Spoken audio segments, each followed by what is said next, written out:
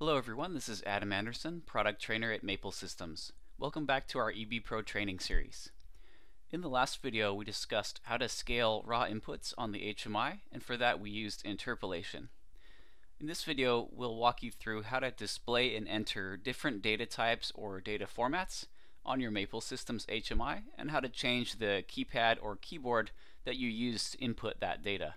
Let's take a look at this new window we have set up. What we have here so far, we've copied over the previous numeric inputs and that sum function from a previous video. So we know that we can click here, brings up a keypad, and then we can enter in a value and it will create that sum for us. On this next numeric input, we change the keypad and also the position where it pops up though. So we'll show you how to do this. We'll talk about data formats. For example, if I wanted to enter in a value with a decimal point here, 9.99, I can't do it. There's an issue with the data format and how I set up this numeric input object. So we'll take a look at that and how we can resolve that issue. Next is the keypad selection. If I wanted to enter in a hex value here, I couldn't do it. And all I can enter in is numbers. So if I enter in 9999, it just errors out and goes back to 0.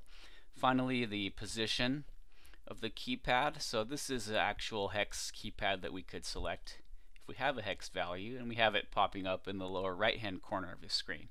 So we have options for this, and we'll show you that in this video as well. So first, let's go back to the basics. How do we set up a numeric object? We choose a read or write address, allow input, and set the format here. So 16-bit unsigned is the default, but we have other options: BCD, hex, and 32-bit unsigned, signed, or float.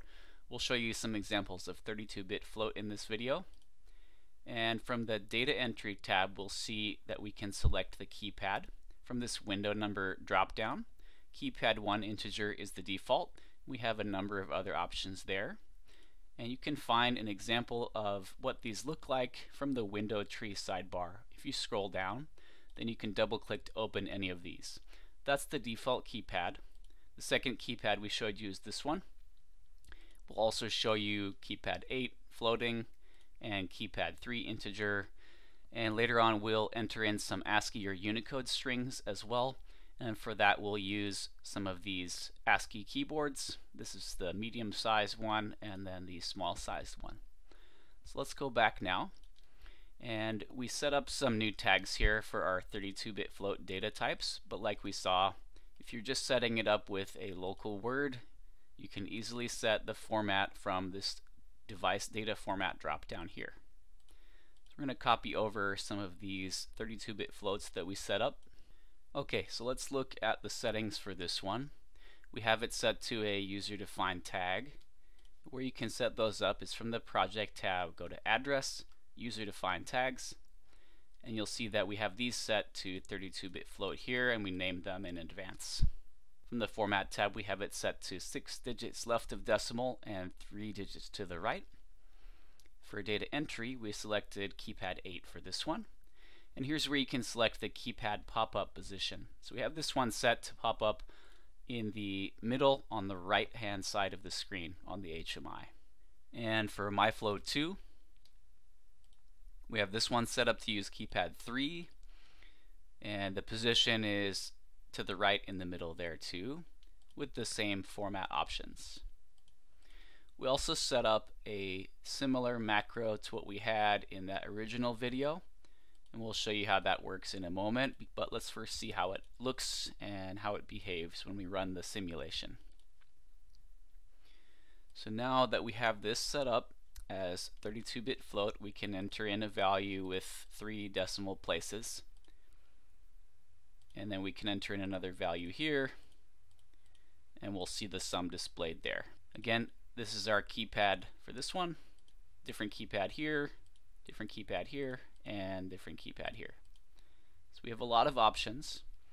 Any of these keypads will work for a signed or unsigned value, since they all have the minus sign, and they'll all work for any value with digits to the right of the decimal place because they all have the decimal point there.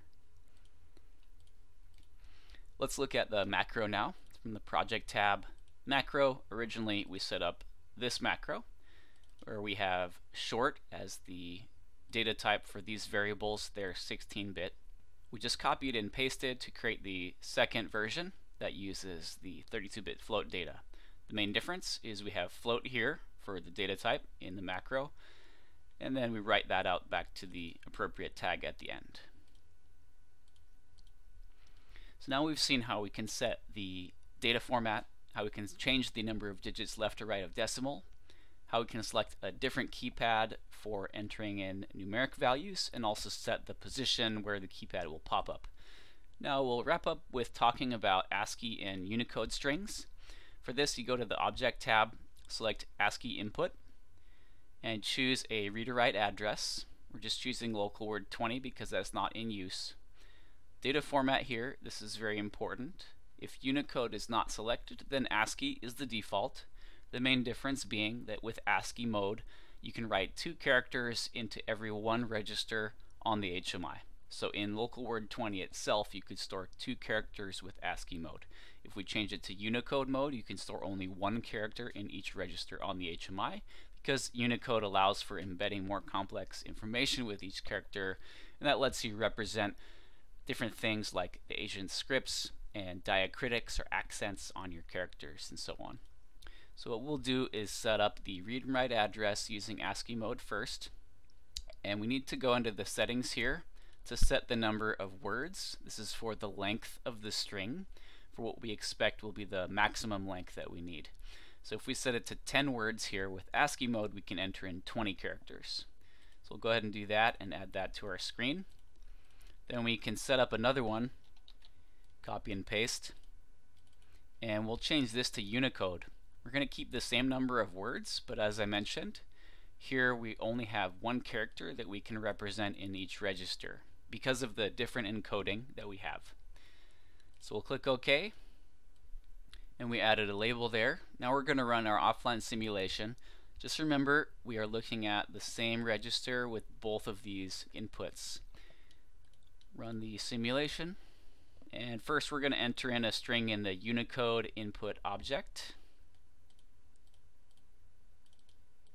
We'll enter in hello, and notice with the ASCII display we have a space between each of the characters. Again, that's because Unicode has 1 character per register and ASCII has 2, so it'll just add a space in between.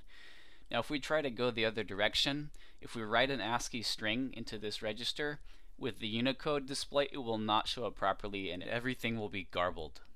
So let's go ahead and try it though. Okay, so now we see that the encoding is not correct here because we entered in an ASCII string. It can't show up properly in that position. So if you have to enter in an ASCII string in one place in your project and a Unicode string somewhere else, just be sure to choose different sets of registers and account for the length of the string. So we can do 20 characters starting at local word 20. They'll go from local word 20 to 29. So if we just change this to local word 30, we won't run into that issue anymore. Now we can type in a string here.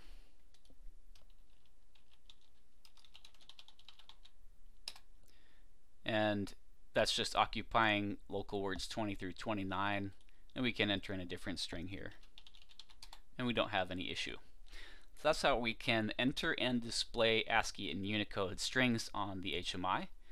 In the next video we'll go on to discuss the differences between VNC, which we use with our advanced HMIs to control and monitor the displays remotely, versus our Smart CMT series HMIs, which use the CMT Viewer app that saves you data and allows for multiple operators to view and operate on different screens at the same time.